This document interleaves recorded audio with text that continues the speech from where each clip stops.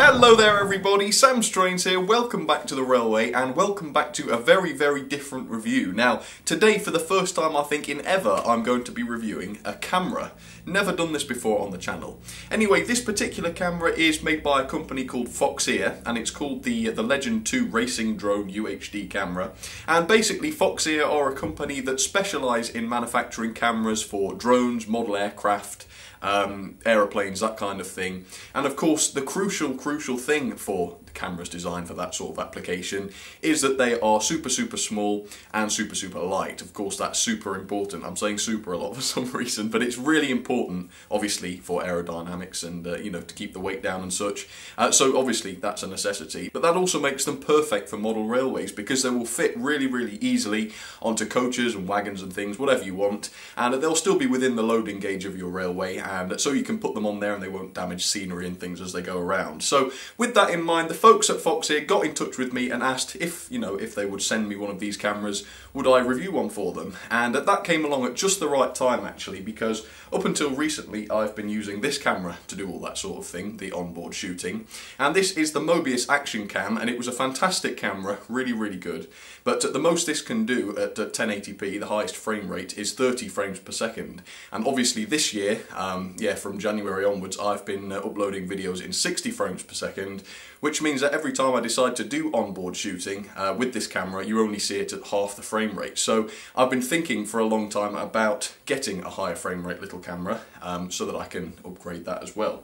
But no, this came along at just the right time. I looked online at this camera and sure enough it boasts to do 1080p at 60 frames per second. It also does UHD, which is beyond 1080p, super high resolution at 24 frames per second I think.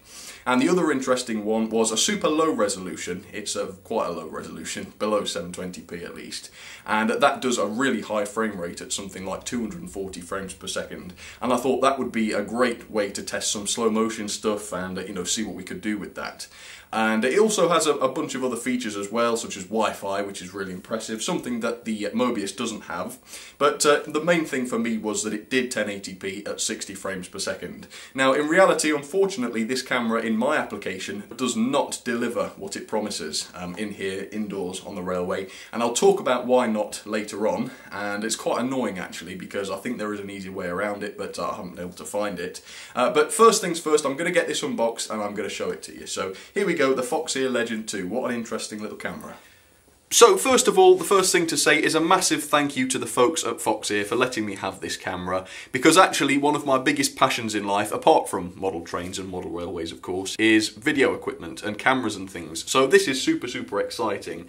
And I thought before I get started on the unboxing I would let you know how much this costs. So this can be bought for $70, which comes out at approximately £50 I think it is.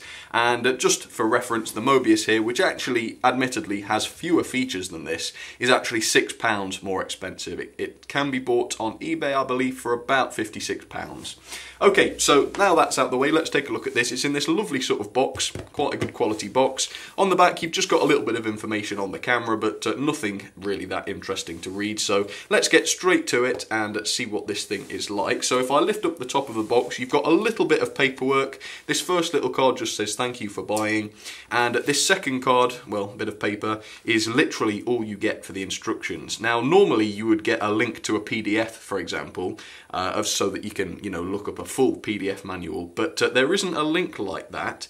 The only link that is on here, hang on a second, where is it? It says www.foxeer.com/download. It's at the bottom there, but that link is broken. You go to that link and nothing is on there. So I have had a look online for a manual. I can find one for the Legend 1, but not for the Legend 2. So how you actually do some of the stuff is a bit of a mystery, but luckily I've been able to piece most of it together. Okay, so that's that. A little bit of instructions. We've got the camera here, so I'll get this bit out first. It's got this sort of ribbon to make it easier to take out. Let's take a look at this. Okay, so yeah, just a ribbon. The camera comes in a little protective bag, which is very nice. And here it is, as you can see. And from the outside, it looks pretty similar to the Mobius in terms of size and that sort of thing. I'll just show you very quickly around. So here on the top, you've got this grill, which is presumably to help cool the thing, because obviously shooting at those high frame rates will cause it to get quite hot. And then of course you've got the power/mode button and the recording/Wi-Fi button on there. On this side you've got the micro SD card slot. Yes, this shoots to micro SD, and if I just get my nail under here, you can see that there is an SD card in there already. And I've put a 16 gig card in there, and I'm not going to get it out because actually it catches on the inside of the case, and so I actually have to use a screwdriver to get the thing out. Yes, not too good that, but it works. It does work. Once you've got it in there, you can sort of just connect it via USB. And speaking of the slots, as you can see here, you've got a USB, sort of one of those modern sort of micro USB slots, and then you've also got that micro sort of HDMI thing as well. So it does do HDMI out, which is very nice. The other side you've got nothing, and on the front there, of course, you've got the lens, which is built in, and you've also got slots here, which presumably one of them will be for the microphone. Not too sure what the other one is. I think it might be something to do with adjusting the focus, but obviously I don't have a PDF manual, so I can't guarantee that, and I'm certainly not poking an Allen key into there to find out, in case it is something that could be damaged by that. And incidentally, I don't know how you adjust the focus on this. I don't know if it's possible, but again, no manual means I can't find that out. So that's the camera. It's a pretty good quality thing, perhaps not quite as solid as the Mobius was, but certainly pretty good for the money. You know, it is considerably cheaper. So that's the camera. If I bring the box back, we've also got a sort of accessories box, which is quite useful. So let me just open this up and show you what you get inside briefly. So the first thing you get is, I don't know, would you call it a lanyard or something like that? Possibly it's a lanyard, I don't know. Anyway, it's got Velcro on it and things. And then you've also got some Velcro sticky pads as well, so if you wanted to attach the camera to your drone or aircraft or something like that, you can use those to do that. But yeah, that's just non-technical stuff. And then in the box, you've also got, oh, it's all come together. You've got this, which is a tripod mount, so the camera clips into this. Let's see if I can do it. I haven't tried this before. Does it slide in? No, it slides in, okay. There we go. So now it's got the screw mount on the bottom, so you can put it on your tripod, which is handy. And it slides in and out. That's much better actually than the Mobius, which clips in and out and breaks the clips. Right, so that's that. Here you have a protective case with some stuff inside it. Hang on, let me get it out. So the protective case is just a rubberized case, which is actually good for protecting the camera. So yeah, I can highly recommend using that. Not so important on railways, of course. Then you've got this super short USB lead, which again has that sort of micro USB connector on it. So you can connect that to your computer, or I suppose a power socket, for charging and also data transfer if you need that. You've also got a lens cap, which speaks for itself. It's a little bit of a flimsy lens cap, but it does the job. It clips onto the front of the camera there and protects the lens, but yeah, it's very easy to sort of knock off and lose, I suppose. And then this thing, which appears to go into the HDMI slot, I'm going to guess, and it's just got sort of power connectors on the end, so I'm not sure what that's for. Maybe model aircraft people will know better than I do, but yeah, not entirely sure about that. And again, if I had a manual, I'd probably be able to tell you what that is, but I don't, so I can't. Right, so let's power this camera up then and show you what it does. And as I said, yes, this does have Wi-Fi, which is an amazing feature for a camera which is much cheaper than the Mobius. So I'm going to get this set up and I will show you how it works. Alright, so as I suggested earlier on, the camera does actually support Wi-Fi, and in fact, unlike the Mobius where you plug it into your computer and configure it that way, you actually do all configuration of the camera through your phone or tablet, as in this case. So that is quite a nice feature, I think. And I will just say that this is just going to be a demonstration. It's not going to be a tutorial or a user guide, but I will show you very briefly how this thing works. So the first thing you do is turn the camera on, and to do that we just press the on button for 2 seconds, hold it down. There we go, that comes on, and that is now ready to record, but because we want to go onto Wi-Fi, we're going to hold down the recording button for a few seconds.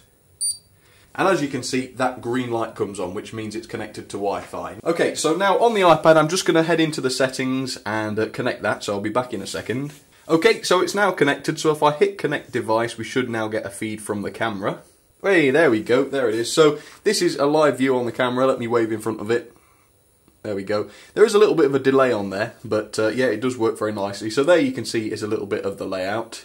And yeah, that works pretty nicely. So if you have got it on a flying machine or something like that, a drone, you could probably use this to help drive it, although of course the small delay will ruin that very slightly. So let me show you some of the settings and talk about some of the stuff I've found with this. So the first thing is you can change all the quality settings. So you've got quality, field of view, looping, stamp, all that good stuff. And here are the different options for the resolution. So at the moment, as you can see, I've got this set to 1080p at 60 frames per second. Now the really annoying thing is when you set it to this 1080p at 60 frames per second, what you should get on the recording is the image refreshing 60 times a second.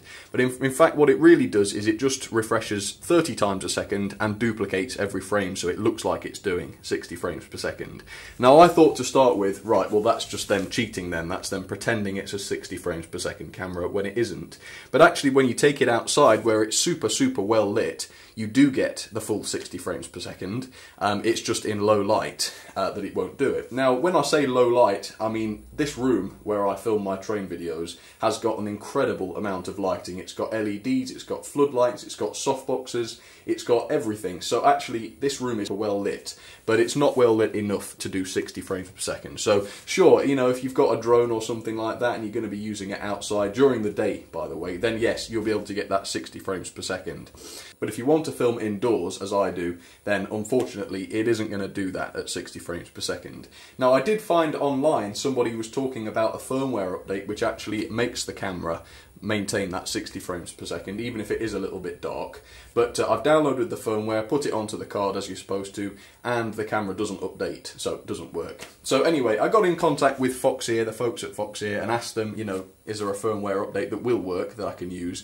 And they sent me one, and it did update, hooray! But it didn't change anything. It still didn't work properly. So yeah, that kind of sucks. So really, for my application indoors, where it is well lit, but it's not natural light, it's not super bright, that doesn't seem to work. And that's the same with this one. This is the super low resolution 640 by 480, but again at 240 frames per second. That one just, again, does 30 frames per second. So it really is pretty poor, that is. And yeah, and there's the UHD at 2880 times 2160p at 24 frames per second. That does actually seem to be higher resolution than the 1080p. I've compared the two clips, zoomed right in, and there seems to be more definition there. So, you know, at least that is honest, and at least that works. But yeah, that is a little shame. You've also got a 12 megapixel camera, which, I don't know, well, let's try it. Okay, I think I've just taken a picture with it, so if I have, then yes, hopefully I'll be showing it on the screen right now. So a few other settings to go through. As you can see, you have got an ISO limit, so if you don't want your videos to look too grainy, you can set it to 400 or something like that. But I find that just auto does it fine for me. There's all sorts of different useful settings actually, white balance, EV comp, contrast and things. It's all good for me. And if we go down here, down to the device thing, you can see that you've got the firmware version, which is still version 1.0. I haven't actually been able to make it change from 1.0. None of the firmware updates I found did that. Also, battery level, that's a strange one. It's been at 100% ever since I got it, and I've done a whole lot of filming with it, and it's still at 100%. So either the battery is ridiculously good on this thing, or yeah, that isn't very accurate. And then you've just got, this is quite a good setting, find camera. Obviously you're not going to lose it in the railway room, but if you're using it on your drone or whatever, you can hit the find camera button and it says here I am. So that's quite useful. Is it going to stop? I've got to hit it again. There we go. Thought it would keep going. So anyway, let's get this onto the railway then and do a little bit of a comparison between this and the Mobius, and I'll show you what I mean. So yeah, here we go. So here we go then with a little bit of a comparison. This is my setup. I'm going to start with the Mobius, and as you can see, I've put it on one of the old sort of triangle low loading wagons. It's got a couple of Lego bricks. Get this, this is real professional stuff. A couple of Lego bricks, blue tack to it with some blue tack on the top, and that just does the job fine. It just connects the camera onto it there, and the camera is good and snug. And of course I've got the little 3F Ginty on the back there. So I'm going to show you some footage from the Mobius first. So let me just turn the camera on, make sure the lens cap isn't on, because that would be a shame. And then I'm just going to start that off recording. So let me just start the Ginty off, and then we will cut to footage from the Mobius. So here she goes through the scenic part, and as you can see it doesn't appear too smooth, and that's because the Mobius can only shoot at 30 frames per second at 1080p. So the image quality is pretty good, not bad colour, pretty high contrast, and as you can see we're focused in quite close to the track in front of us, which leaves quite a realistic effect. But yeah, not a high frame rate, so it doesn't look as smooth and fluid as the rest of the video does. So I'm going to bring that back now, and as you can see now that she's reversing, there's not much motion blur going on there, which suggests quite a high shutter speed, which is pretty good. So let me bring her back. Okay, so that's the Mobius, and now we will get on to the Foxeer, which is the one we're all interested in. I'll stop that recording, switch that off. So let me bring on the Foxeer, switch it on. There we go, and I'm not using the Wi-Fi on this because obviously I've got access to the camera itself. So let me just hit the record button. There we go, that starts it recording, and now let me send her forwards through the scenic section. So as you can see from this footage, the contrast isn't quite as good, but the colour is generally better. It seems to capture the colour a lot more faithfully. Now, as you can see, it is focused quite a lot further out than the Mobius was, and that's because it is very difficult to adjust the focus. You can't just with the Mobius, you can grab the lens here and turn it to adjust the focus. I can't see a way of doing that with the Foxeer one, and obviously I don't have a manual for it, so I can't find out whether it is possible or not. As you can tell also by the Foxeer, even though it is set to run in 60 frames per second, it's still only capturing 30, as I mentioned, which means it looks just the same as the Mobius does in terms of the fluidity and such. Now, it's also quite interestingly got a lower video bitrate than the Mobius has. The Mobius was filming at 30 frames per second and it gets around 17 megabits per second, but the Foxeer, even though it's making a 60 frames per second video file, it only films at about 15 megabits per second, which isn't enough really to make much of a difference, but certainly if you're filming something where there's a lot of movement and the camera is flying around a lot, for example on a drone, then you might see a decrease in quality there possibly, but certainly on the railway here where most of the motion is quite slow and minimal, it doesn't make a massive difference. So as I said, yeah, the Foxeer will only manage that 60 frames per second in much brighter conditions. For example, the surface of the sun, I don't know. So if you go in there on holiday, yes, take the Foxeer. And like I say, there seems to be a firmware update which does correct this issue, but I can't seem to make it work. It doesn't work. So if it does work one day and the folks at Foxeer get back to me with something that does work, I'll make another video and explain that. Anyway, let's take a look at the grain. So as you can see, this is the Mobius again. It tends to look a little bit grainy in this situation. It's not absolutely terrible, but obviously you can tell that the ISO setting is quite high there. And similarly with the Foxeer, it's still fairly grainy, as you can see. Quite a bit of video grain going on there, but definitely not as much. So it's clearly probably a better image sensor. Okay, so that's a bit of general performance, but as I said, in this room I've got an awful lot of lighting. I've got floodlights and softboxes, and most people won't have that. So what I'm going to do now is do a bit of a low light test. I'm going to switch off the softboxes and the floodlights and just keep the basic lighting on and see how it looks, and I think that will probably reveal which is the better camera for low light situations, even though we know that the frame rate will be lower on the Foxeer. So let's start with the Foxeer first then. Let's send it round now in the dark. So the answer is really they both do quite well at low lights. They're both extremely grainy though, which yeah suggests that it is being shot at a much higher ISO level. Noticeably though, there's much less motion blur with the Mobius at low light, as you can see when I'm reversing it super fast here. It doesn't blur quite so much. There's quite a bit more blurring with the Foxeer, which suggests maybe it's operating at a lower shutter speed, but overall they are very similar. There's not much difference, but except of course the Foxeer can't deliver the promised frame rate. So in conclusion then, which of these two cameras is the best and which is better value for money? Well, if you're going to use these for their intended purpose, which is of course to be attached to drones and flown around, then the Foxeer is definitely the best choice because it does the 60 frames per second if you've got a sunny day and, you know, a place that's well lit. The Mobius still delivers nice quality images, but it can only manage them at 30 frames per second, and under no circumstances will it do more, unless you want to set it down to 720p, in which case I think it will do 60. In my application, which is indoors filming on railways, the two are much closer because in reality the Foxeer can only do those 30 frames per second videos indoors, and again if there was a way to update this so that it did do the 60 frames per second indoors and still looked decent, then this would be by far the better choice, but as it stands right now they both perform pretty much the same, as you could tell by the footage.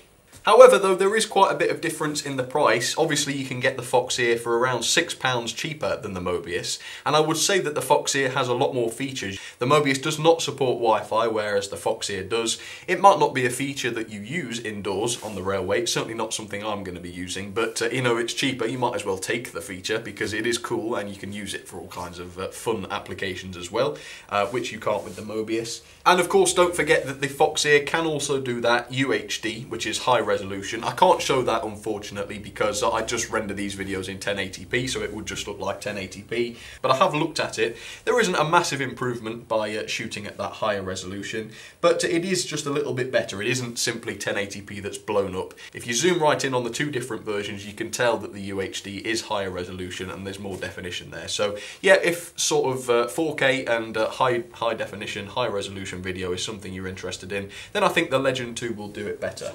Finally, if you want to do slow motion, again, in theory, the Foxeer Legend 2 will be able to do that for you, but it doesn't work indoors. You still get 30 frames per second indoors. I haven't actually tested that outdoors yet, in, you know, where there's loads and loads of light, but I can't seem to make that work indoors. I've shone loads and loads of light at the subject and waved my hand under it. Still didn't work. I still only got 30 frames per second. So yeah, it's a little bit dodgy, but obviously it's clearly designed for outdoor use, and even though they sent it to me to test on the railway, it really isn't designed for that, and so it doesn't do a fantastic job. But generally it's the better camera. Yeah, sure it is, because it's cheaper. They both produce similar results, except the Legend 2 is cheaper, and you can also use it on your iPad or your iPhone or your Android or whatever. So yeah, it's the better camera. It is good, but it doesn't do what it's supposed to, which is a bit of a shame. But it's a good camera. Certainly get yourself one if you've got 50 quid to spare. It's a good fun toy to play with. So there we go, that is my brief review of the Foxeer Legend 2. Let me know what you think about it, and also if you know where I can find a decent PDF manual for this camera, do let me know. And also if you know where I can find a firmware that will work for it, also let me know. Don't bother sending me the links to the firmware on the Foxeer website or the ones on their Facebook page, because I've tried those and they don't work with my camera. I don't know whether it's a problem with the design of camera or whether it's just a problem with my example, but those don't work, so yeah, don't bother sending me those. But yeah, generally pretty good camera, and I hope you enjoyed seeing it today. So that's all I've got to say. Thank you all very much for watching, and I will see you soon with some more trains. Hope you enjoyed it for a change though. Alright, cheers everybody.